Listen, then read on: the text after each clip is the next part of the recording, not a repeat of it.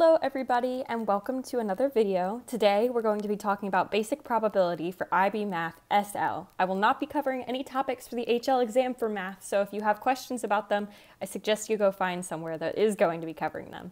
So today I'm just going to be covering the first few topics of I have my formula booklet right here. We're going to be covering topics SL 4.5 and SL 4.6. All right, without further ado, let's just jump right into this. So here we have the probability of event A. Event A is going to be any event that we're talking about. It doesn't have to be called A, it can be called anything. So what we're looking at here is just that the fact that A is occurring. We know that A is occurring. For example, A might be flipping a coin. There is one side of the coin is going to be heads and the other side of the coin is going to be tails. Maybe we're trying to find event A where the coin lands on heads. So that would mean that we would have event A is going to be 1.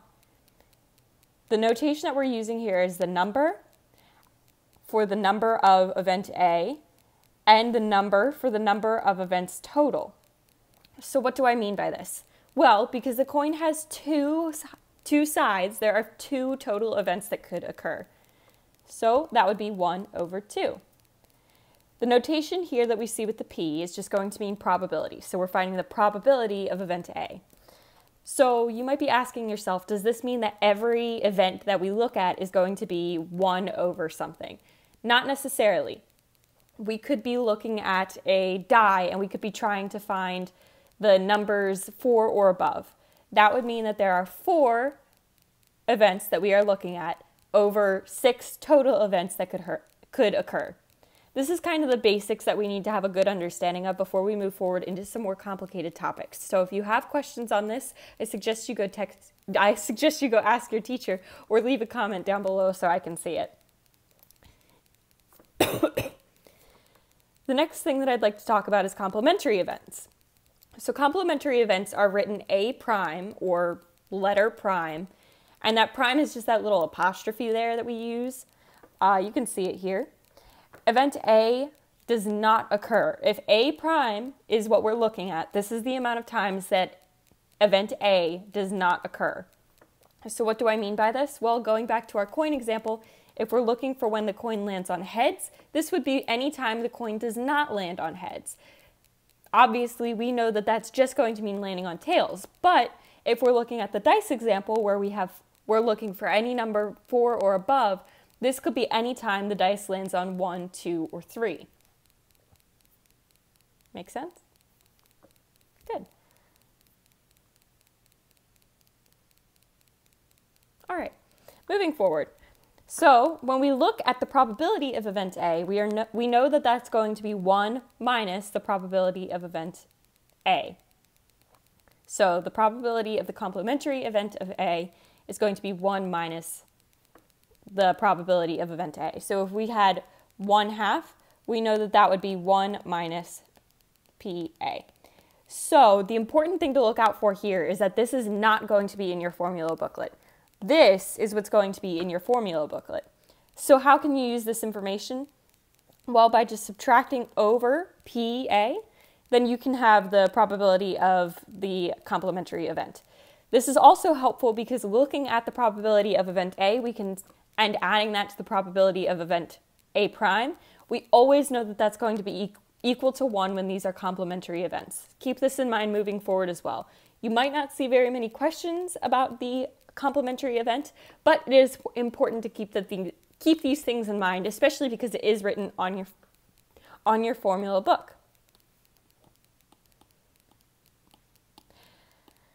All right, let's look at combined events. So I have drawn here our first diagram that we would be looking at if we were looking at probability. That's a Venn diagram. We've all seen a Venn diagram before, I hope. So this shouldn't be something too foreign to you.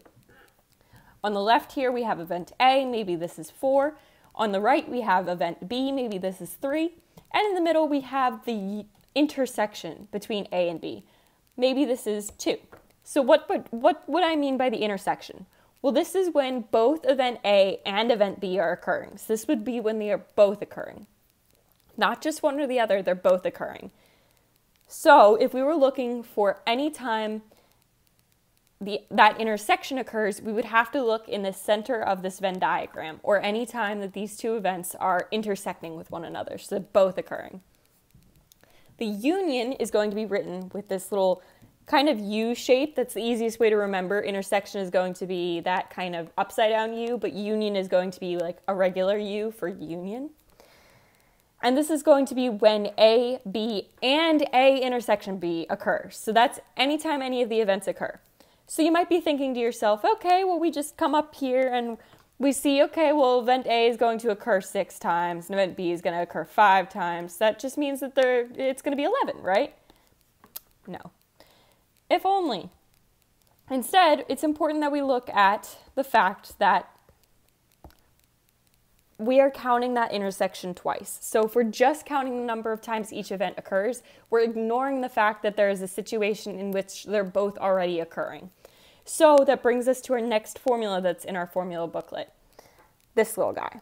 So what this guy is going to tell us is that the probability of a union between A and B is going to be probability of A plus probability of B. So that would be that 6 plus that 5. But then you subtract that intersection, minus 2, and that's going to get us 9. So again, we're subtracting that intersection because we've already counted it once. If you're just looking at a Venn diagram and you have the intelligence in your brain to only count that intersection one time, keep that in mind. Otherwise, it is a great idea to look back at the formula and use it, since it is going to be right in front of you for the exam. All right, moving right along. Conditional property again. So now we're looking at conditional property, and I have drawn on here a tree diagram, which is another type of diagram you could see on the exam.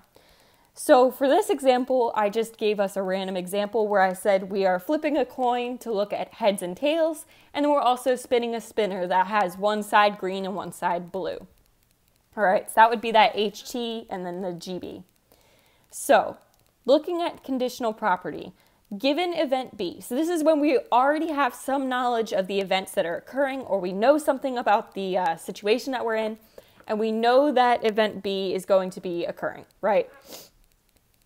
Great, so we're given B. So that's that second letter here. We're always going to be given that number. So the probability of the conditional of A and B is going to be the probability of the intersection between A and B divided by the probability of B, right? So we already have B, so we should be able to find the probability of B, and we should be able to find that intersection, and that would give us our conditional. That would give us our conditional answer. In this example up here, if you wanted to find the probability of landing on heads and getting green, you would go through heads, then you would go through green, right? Makes sense. And what the formula that we're going to use that's in our book here is this intersection formula. Because these events are independent from one another and we're looking at both of them occurring at the same time, we're going to be multiplying them. So that would be HG in this situation. Usually you would be given numbers. Whenever possible, try and keep them in their original fraction form just for simplicity.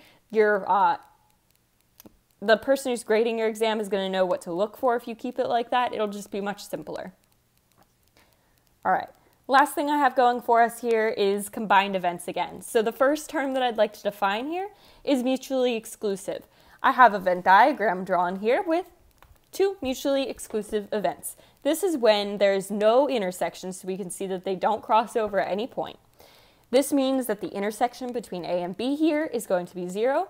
And then looking at the formula that we're given on our formula booklet, we can see that the union between A and B is just going to be, this union is going to be PA plus PB, or the probability of event A plus the probability of event B. This again makes sense because we're leaving out that P,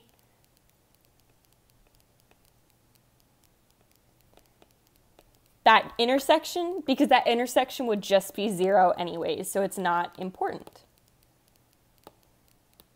All right, finally, let's look at dependent and independent events. A dependent event is when one impacts the other. So this is going to be if we have conditional events and we're looking at perhaps we don't put a card back in the deck, or perhaps our dice is loaded and we know that, well, no, that wouldn't make sense. Sorry, not the loaded dice one. Let's pretend we pick out a card and then we don't put it back. That would change the number of cards that we have. That would change the number of chances that we have to get that color card, that like number card, etc., etc. But independent events have no impact on one another. So back on the slide previously, when we were looking at this formula, this is going to be for independent events, right? These two independent events are occurring, and that's why we have that. All right. That is going to be it today, everyone. Thank you so much for watching. I hope you learned something. I hope something makes a little bit more sense. And leave me a comment if you have any questions. All right. Bye.